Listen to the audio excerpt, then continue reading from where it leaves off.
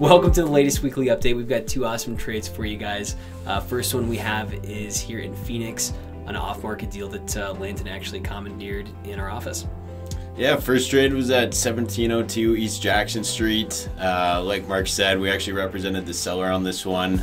It's a 10,000 square foot block multi-tenant building on 1.2 acre lot. The building was constructed in 1952.